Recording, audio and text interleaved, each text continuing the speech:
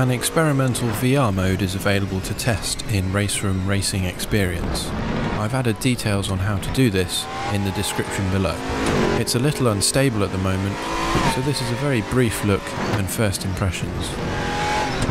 I can't seem to get the instrument panels to work, so I was having to guess what gear I was in, but in terms of the actual VR implementation, it seems really solid. The tracking seems excellent, both rotational and positional. They've got low persistence and chromatic aberration correction enabled. The overall impression of scale seems correct. It's all working very nicely already. I'd say it's pretty comparable to Live for Speed.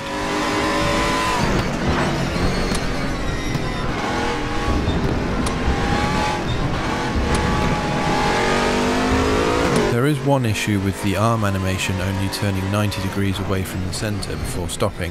If you disable the arms, the wheel will rotate beyond 90, but it doesn't feel that comfortable when your body seems to be invisible. I'm expecting it to be a problem with iRacing as well, as their arm animation also stops beyond a quarter turn. It's not a massive issue, but something that I hope the developers are aware of.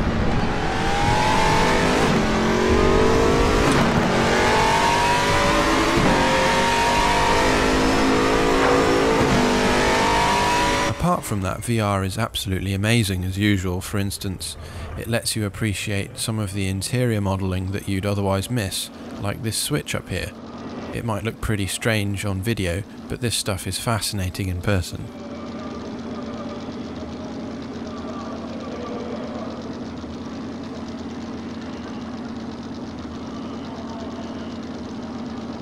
The replays are going to be great fun too. These wide-angle shots are incredible.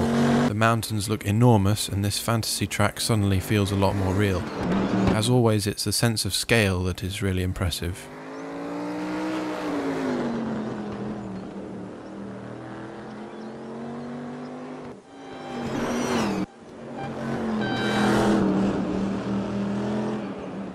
Being able to freely look around using the replay cameras is a lot of fun, but there's too many tracking shots at the moment, which can make you feel a bit sick, as it keeps wanting to take control of where you're looking.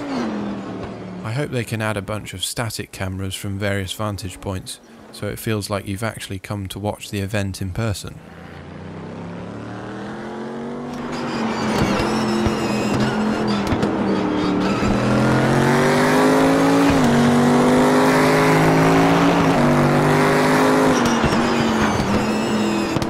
That's a brief look. It's a great start by Sector 3, and I'll be definitely covering RaceRoom in more detail in the future.